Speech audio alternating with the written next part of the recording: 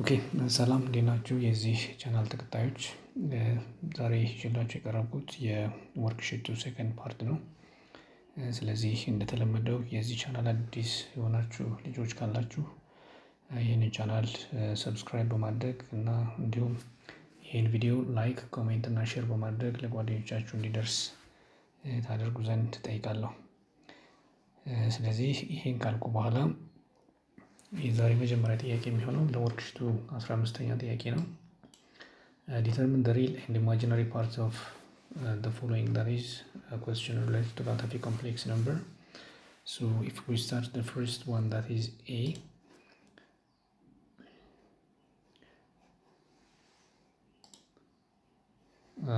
We have on this thing that is z is equal to 4 minus 3i, so that we know that generally for a complex number which is written in the form of this one, the number which is written without any iota or simply imaginary part is said to be the real part, and the number which is combined with the imaginary part, that is I, said to be the imaginary part of the complex number. So that for z is equal to 4 minus 3i, the real part is 4 and the imaginary part of this complex number is minus 3. Second, that is B, which is given in the form of 1 minus 3 over 2 minus 5i. So that in order to determine the real and the imaginary parts of such a complex number, or the quotient of these two complex numbers, we have to change this one into the general form, that is in the form of that of x plus iy. To obtain this, we have to multiply both the numerator and denominator of this fraction by the complex conjugate of the denominator, which is 2 plus 5i. So that we'll obtain this one, that is when we further simplify this thing, that is if we multiply both the numerator and denominator of this one by 2 plus 5i, we'll obtain this one, that is 17 minus I over 29.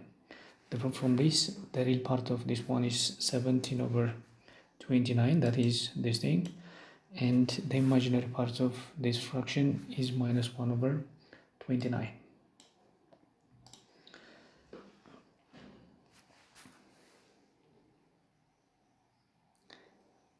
The next question is question number 3, that is complex number w, which is given in the form of this fraction, that is 1 minus I the power of 3 over minus 1 minus I.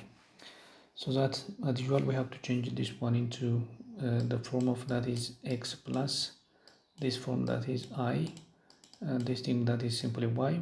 So that in order to have such a form, we have to further simplify first this one. Therefore, the simplified form of this one, this could be written in the form of this thing, but we know that 1 minus I square is minus 2i, multiplied by this one, that is 1 minus I over minus 1 minus I. So that the equivalent is 4 over 2, which is equal to 2 or 2 plus 0i. Therefore, if the simplified form of this fraction is equivalent to that of 2 plus 0i, therefore the real part of this one is 2, that is, and its imaginary part is 0.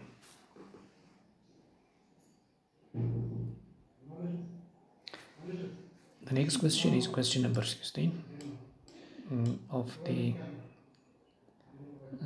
worksheet, and it is about to find the complex conjugate of the complex numbers. So if we start from the first one, that is A, we have z is equal to a plus I times b first generally, so that the complex conjugate of this number or z bar will be obtained by using that of a minus I times b. The only difference that exists in between any given complex number with its complex conjugate will be only this imaginary part, that is one is the negative of the other. Therefore, if we start from the first one, that is a 1 minus 3 over 2 plus 5i, so that first, in order to determine the complex conjugate of this thing, generally we have to convert this one into this form, that is a plus ib form. So that in order to the simplified form or the general form of this complex number, we have to multiply both the numerator and denominator of this fraction by the complex conjugate of 2 plus 5i, which is 2 minus 5i.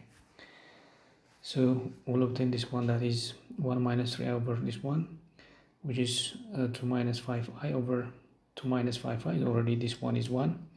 Then this one is the complete conjugate of this number, 2 plus 5i. So that the simplified form of this could be minus 13 minus 13i over 29.